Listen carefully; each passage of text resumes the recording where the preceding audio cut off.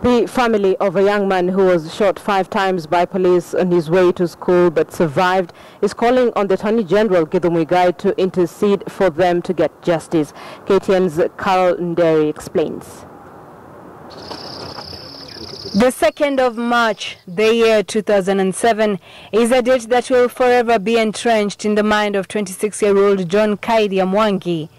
Then, a 17-year-old Form 2 student was going about his business when he came face to face with what he terms as overzealous police officers attached to the Karatina police station. It appears that the police officers were in hot pursuit of a thief who had managed to get away. Nilisuguka hivi nikatokezea pale kwenda kuangalia nini inaendelea. Sasa mwenye alikuwa na command alisema shoot him. Sasa wakaanza kunishoot malisasi. A neighbor who was tending to her farm was startled by the gunshots and immediately rushed to the scene. Kamralia nikawaambia, mnafanya nini? Ni nani? Si mwisi.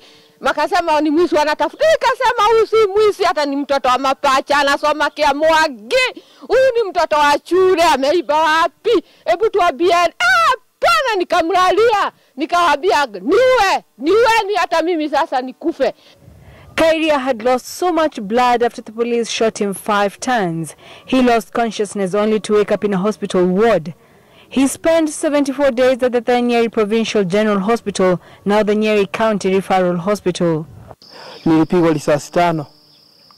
3 kwa mkono, 1 kwa mguu wa right na ingine kwa mguu wa left. Efforts by his parents to seek justice for their son have not borne fruits. This is a letter that the family wrote to the Attorney General.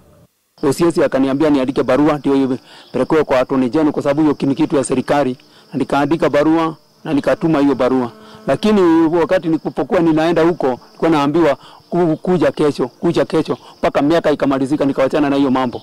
Huyo Githu alikuwa anafanya vizuri kwa shule.